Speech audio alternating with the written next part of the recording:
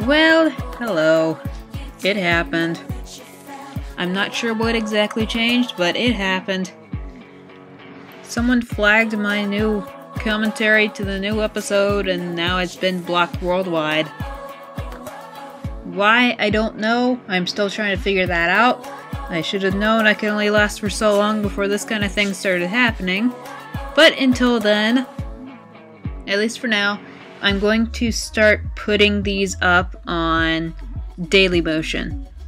So, if you look in the description below, I will have a link to my Dailymotion account of the same name, and I will have my commentary posted there.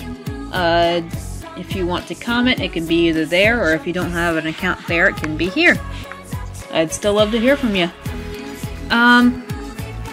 Until further notice, though, I'm going to just keep putting those on Dailymotion. Doing fan stuff and such, I think I'll be able to do on here. And maybe the Equestria Girls stuff.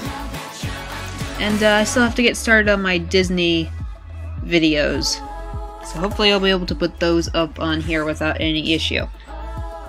I know I'd be running the gauntlet at some point. I don't know how many of you saw I finally posted episode 7 blind commentary. It was supposed to be a dual commentary between a friend and I could only get my half. And that was up for a while, but then that got blocked worldwide for some reason. So if you guys are interested, I can put that up on Dailymotion too, probably. But yeah, that's what's happening, and I'm honestly like half asleep today. Sorry, guys. Alright, wake up. Anyway, videos below, guys.